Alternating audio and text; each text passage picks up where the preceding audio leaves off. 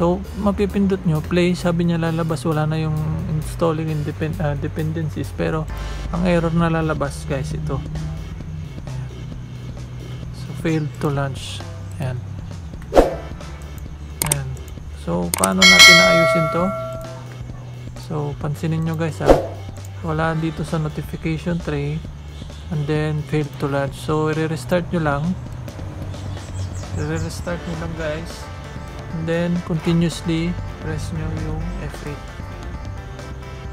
Press nyo yung F8 bago siya mag-boot.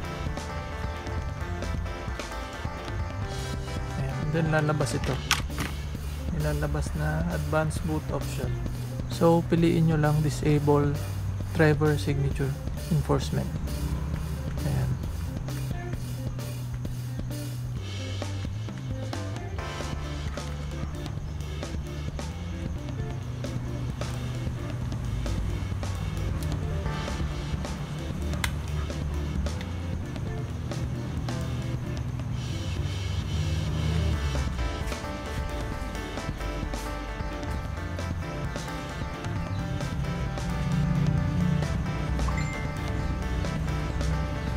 So yan yung nakikita kong solution sa ngayon wala pa ata kasing fix si Riot Games, so sana magkaroon ng fix yan. Ayan, pansinin nyo meron na yung Riot Vanguard sa notification tree. Ayan siya, ayan na siya. So makikita nyo ngayon dito mag-work na rin yung Valorant, gagana na rin siya.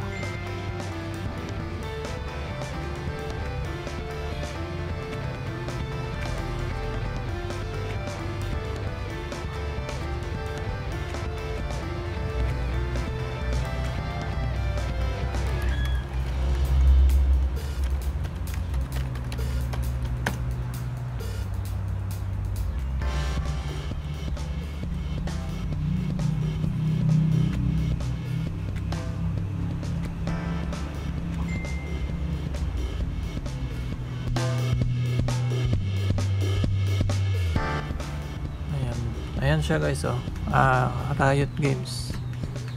And then wait nyo lang.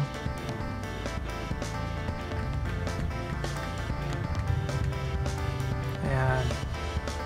So gagana siya, 'di ba? Papasok siya guys. So ganun lang siya. Yun pa lang yung nakikita kong fix nito. So sana nasundan nyo guys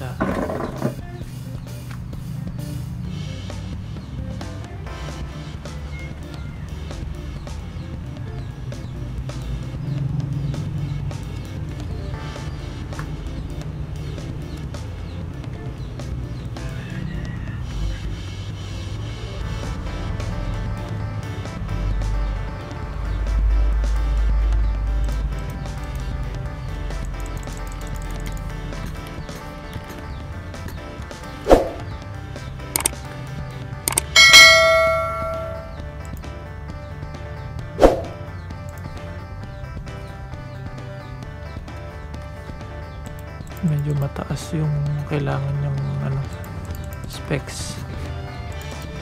Ayan. So okay siya, okay. Working.